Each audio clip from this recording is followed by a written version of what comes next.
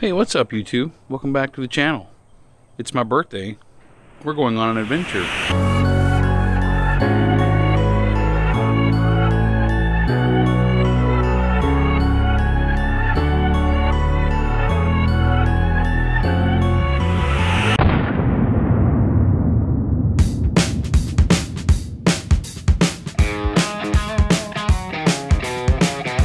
Alright boys, here we go.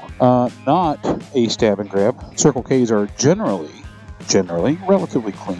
7-Elevens on the other hand, not so much, at least not down here. I've heard that in other parts of the country, 7-Eleven is like the top dog gas station.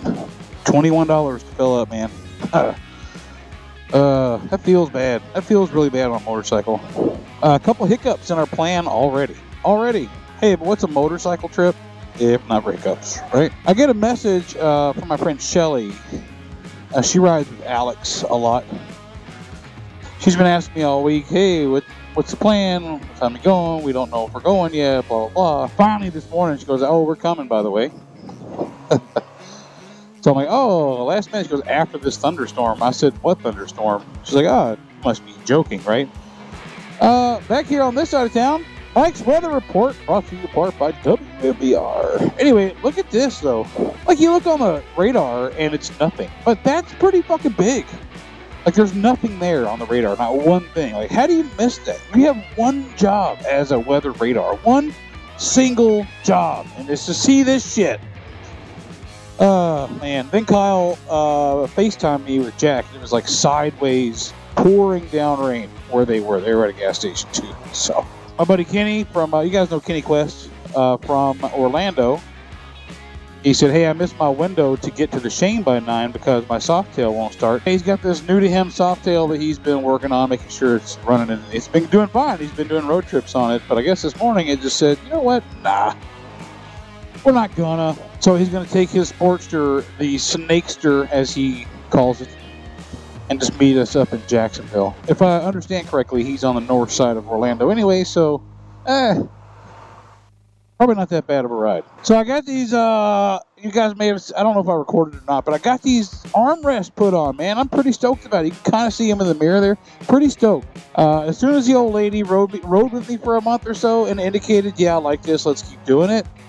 I bought those armrests last week. I bought them brand new. I mean, you can get used ones for about $50 cheaper, but I'm like, you know what? I don't want somebody else's grimy ass sweat on my old lady. I don't mind if I get somebody else's grimy ass sweat on my arm, but for her, I'm like, let's splurge the extra $50 and get her some brand new ones.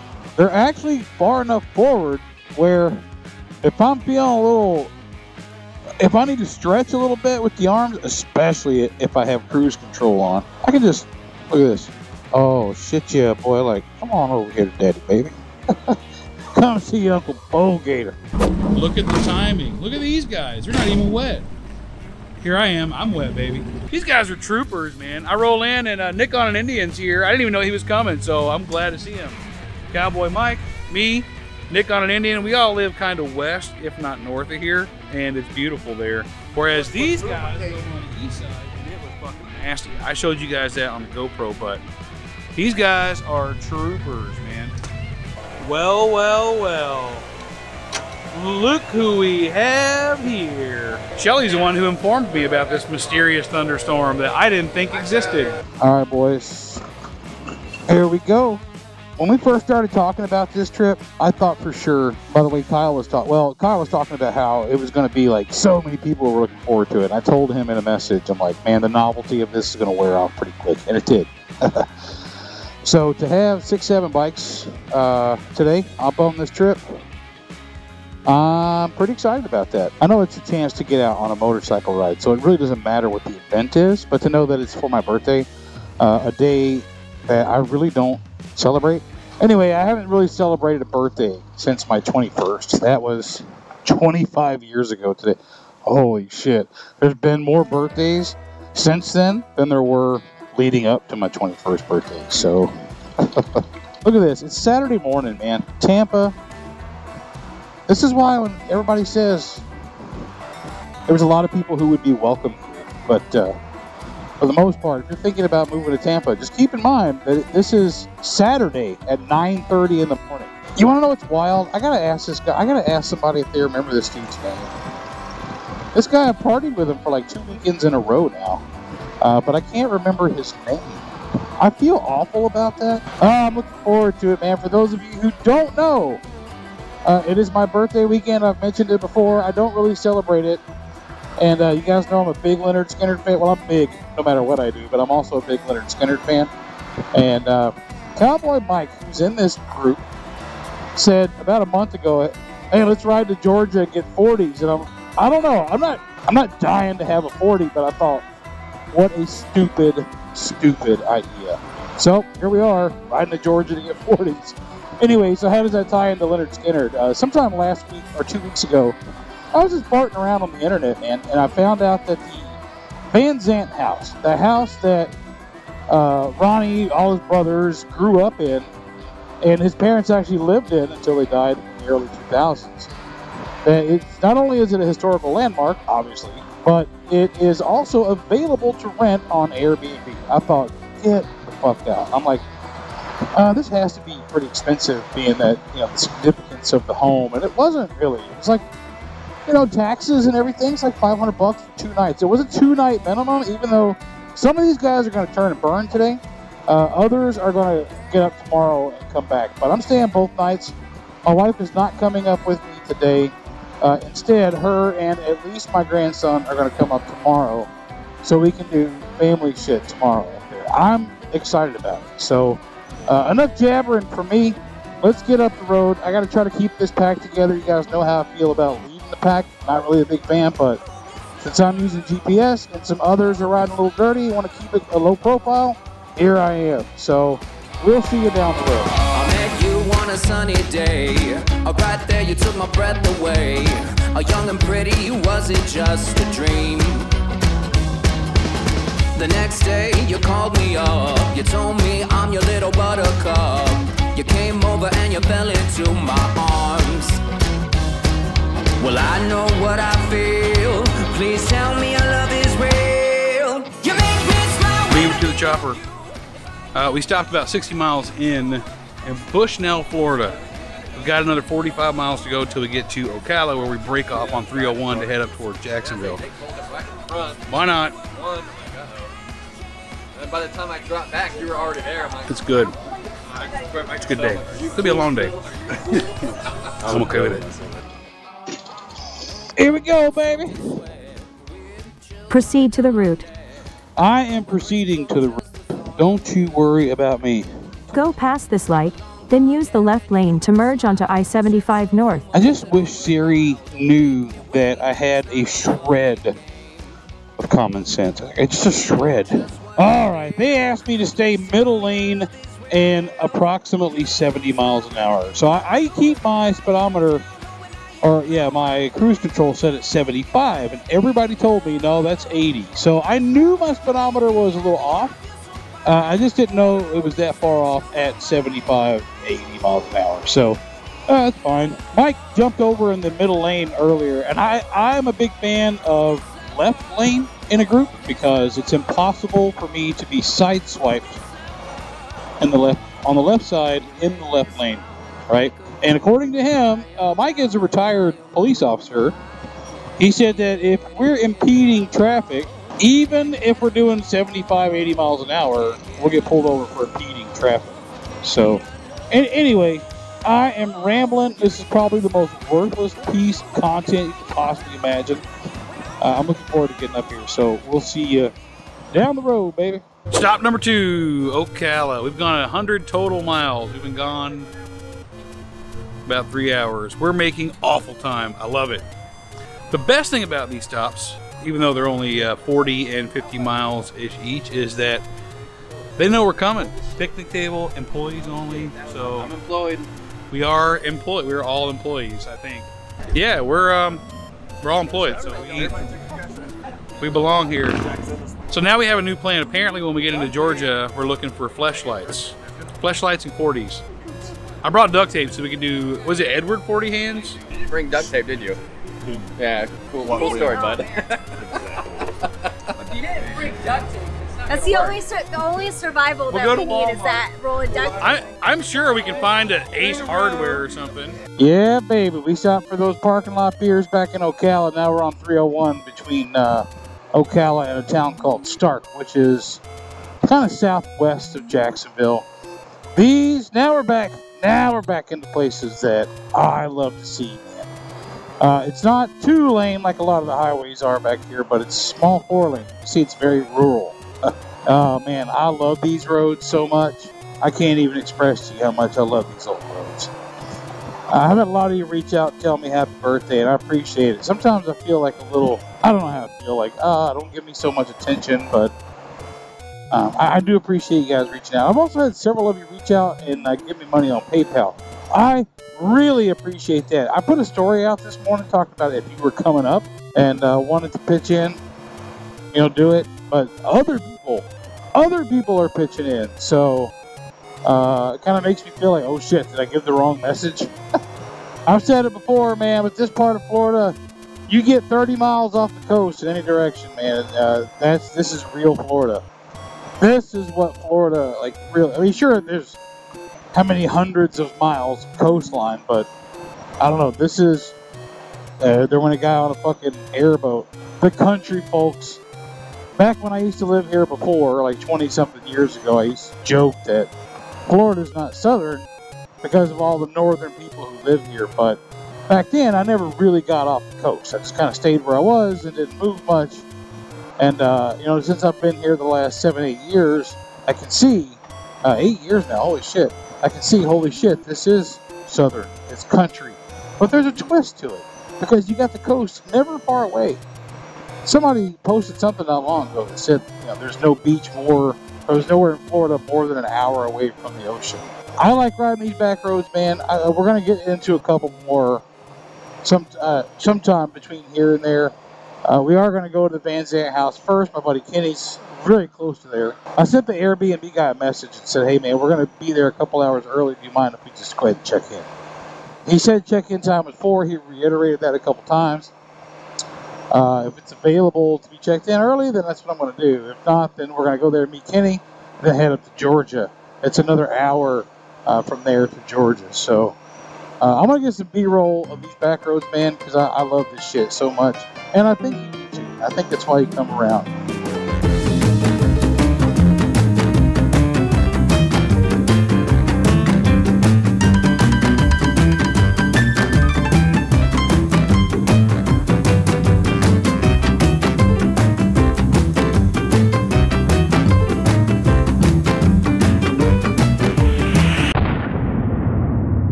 Made it up to the Van Zant house. Pretty cool, man.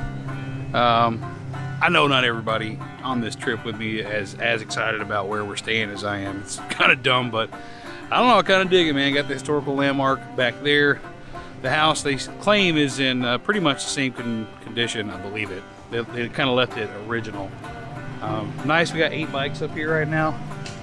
I think Jack's the only one turning and burning.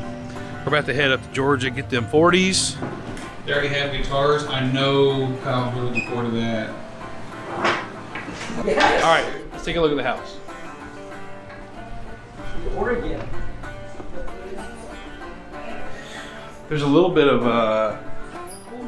Skynyrd in every room, right? Pretty cool. Skynyrd clock. Some old articles. Looks like mom and dad there.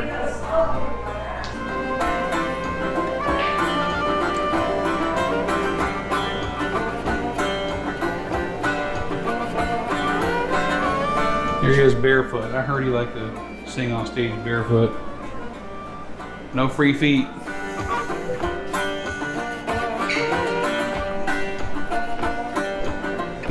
Don't light a fire. You already got one going. Nice.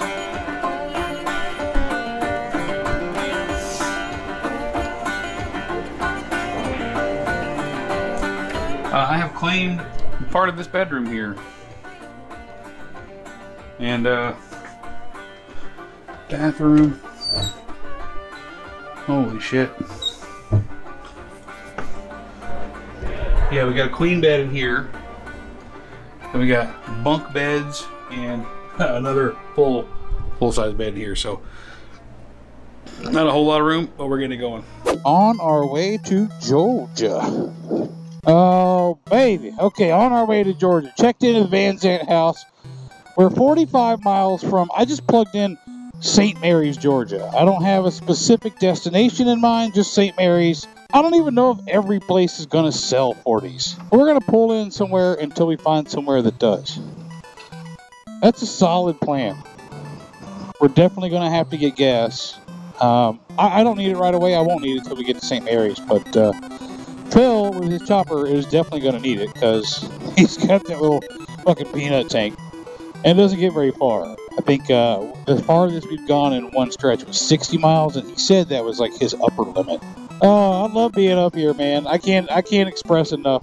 I like Jacksonville a whole lot. I've said that several times. And this is like my third or fourth trip up here. This is definitely my third trip up this way on the motorcycle. But hey Siri, can you give me less voice prompts during navigation? Rich Lebois Popster. Oh, never mind. Go away, Siri. Oh boy, this is going to be stressful. This is going to be stressful. I already know it. Okay, looks like we have everybody. Beautiful. Okay. God damn. Anyway, I don't know what it is about up here in Jacksonville, this area of Florida, but I fucking love this place, man. A lot. A lot. I think it's a mixture of knowing that it's like South Georgia, like it's extra country, this part of the state. You got a lot more tall trees up here than you do in the Tampa area, and you got the ocean. You got like everything all wrapped up into one little southern paradise right here in Jacksonville, Florida. And I gotta tell you, man, Uncle Bo Gator feels a lot more at home right here too. This is it's a good feeling up here. I like the way the city of Jacksonville looks too, man. Jacksonville looks like a proper city. I mean, Tampa does too. I mean, it is a proper city, but it's cute. I like it. All these suspension bridges that go, especially over the St. Johns River. There are 3. I don't remember the names of them. There's like red, green, and blue. Anyways, let's get down the road. Next stop, St. Mary's, Georgia. 40ville. All right, boys, we are in Georgia. We stopped at the very first exit across the Georgia line. Kind of knew that they weren't going to have 40s at that place, but we asked them, the locals, like, yeah, go to the Brown Bag. It's like 2 miles from here. They got 40s, so hell yeah. Here we are, baby. The bad thing about those parking lot beers on the road is that it's such a long time in between them that you have a chance to get like completely sober. Back roads of Georgia, take me to my 40 ounce. I'll tell you what I don't like about the idea of 40 ounces. I feel like they just get hot faster. Apparently on the way from the Van Zant house to here, we lost Kenny. I've said it many times that I'm not really the biggest fan of being in the lead. And I think I set a good pace. And I think I forgot that he doesn't really have a whole lot of experience, and he only has ever had one other time on the freeway. So, kind of my bad. But one reason I don't like being up front is I can't see. There are 7 other motorcycles behind me, so it's really difficult for me to count those as we're going. I just see everybody together, and I think, oh, okay, we're fine. We weren't fine. Here it is, boys. This is where we find. This is the promised land. Liquor more quicker. That's what she said. The destination is on your right. The Brown Bag. I know. I know. I can see it. I'm actually right here.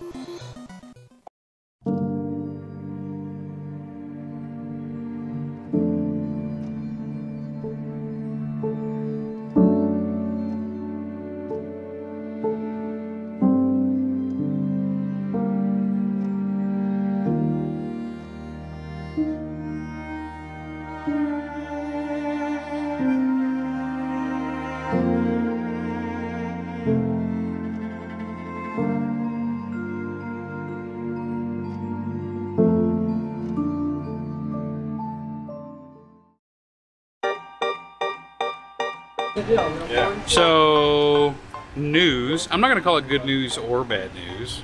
You cannot buy 40s in the state of Georgia. So, I won't say it was a wasted trip. It's been a fun trip.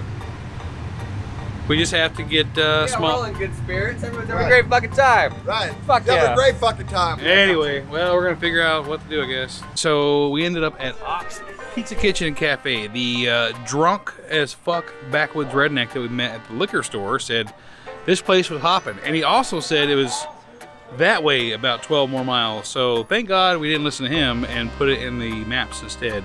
So basically, we rode to Georgia to have mediocre pizza and Bud Light, which once in a lifetime experience here, boys and girls.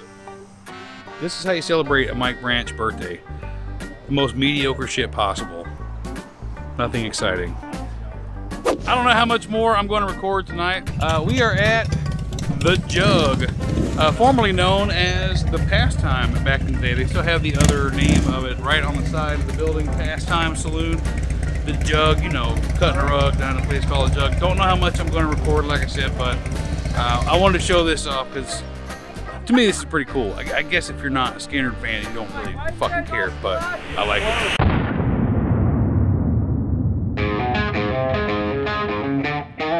So birthday fun was over. Now we get birthday weekend fun. All the boys left. They all went back home. I really appreciate everyone who came out. Well, I guess Shelly wasn't one of the boys, but anyway, you get the idea. So the wife came up. We're gonna go hit up some spots. What? He said an adventure. Oh, we're gonna go what? We're going on an adventure. We're gonna go up to Mayport, check out the ferry, A1A, look at the ocean up there. Just do, yep, just doing touristy shit, man. So see you down there. So our first thought was going over the Mayport ferry, which you guys may have seen in the Savannah video. But it was going to be like an hour-ish wait. So we turned around, ended up near Neptune Beach, the northernmost beach in the Jacksonville area. Have a little spot called Hurricanes. Having some nachos, ordered some wings, some cold beers. It's good. Good times. I'm a big fan of good times. I thrive in them, actually. I think you do too. Welcome back, fam. It is Monday morning, May 30th. Old lady's here in the car. I've got Linda Lou there. It was a fun 2 nights in the house. It's definitely an old house. It's definitely not in the best neighborhood, but man, I had a real good time, man. Just kind of, I know not everybody gets like emotionally attached to things like that, but just kind of knowing that, man, some of the formative years to some of my musical, I don't know, icons, legends, idols, I don't know, started right here, so I just think that's pretty badass. We're gonna head down to a town called Green Cove Springs. It's about 20 miles south of here. We're gonna go look for what's called the Hell House, and the Hell House was because they lived in neighborhoods, we weren't able to practice as freely and loudly as they wanted to, so they rented this Hell House this house on a farm down in Green Cove Springs. That's where the magic happened. So the first 2 albums, pretty much in their entirety, were perfected, written, rehearsed right there in this house. It's now a gated subdivision, but I think we can still get on there, and the plot of land that the house was on has not been built on top of yet. So we're gonna head down there and see if we can get in there. It's gated, like I said, so if not, no worries. It's just a little stretch out of the way. So let's see you down the road. Out of the Van Zant house we go. And now there's only one motorcycle. Came up here, rode with 7, ended up with 8 total in the group. And everybody has dispersed and gone back to their places of abode. Green Cove Springs is only about 19 miles away, which, it's on Highway 17, which is a 2-lane highway. You guys know how I prefer 2-lane highways. I think, honestly, talking to a lot of you, I think most of you prefer that type of riding to freeway riding. It's fast and efficient if you're trying to get somewhere far away. So yeah, this is the elementary school that Van Zant went to, and there's a park right behind there where both Van Zant played baseball growing up, and Tim Tebow. How about that? Freeways are fast and efficient to getting somewhere a long distance away, but they are boring, aren't they? Like, they're really boring. These 2-lane highways, man, there's just something about them. I know this hasn't been the most enthralling video I've ever made. It's just something, man. It's my birthday. I'm having a good time. You guys know I'm a Lynyrd Skynyrd fanatic, man. So I just thought it'd be cool to come up here and do this kind of shit with other people, you know? We are about 5 miles from where I'm trying to go. I don't have an exact, like, coordinate location for where it is, but I've got enough information from knowing the address of the community and seeing some videos of some other people doing the surrounding area, plus knowing a little bit about the area, to where I think I'm going to be able to nail it down pretty quick, assuming I can get in there. Now, I do want to say, somebody back at the Waffle House picked up our tab. The waitress was kind of confused. I mean, she said, "Hey, so, your check was taken care of. One of my customers recognized you and said, 'Rock on.'" She goes, "Are you some kind of rock star or something?" And because the only thing left, or the only thing said was "Rock on," I don't know. Was it somebody who mistook me for someone else? Was it one of you guys out there who watched the channel and paid for it? I really, really appreciate it. That kind of stuff always catches me off guard, man. So we left her a pretty healthy tip. So if you are a fan of the channel and not somebody who thought I was a rock star, I'm not. Thank you so much. I really, really appreciate that. That's really humbling for me as an essential nobody. So anyway, we're almost there.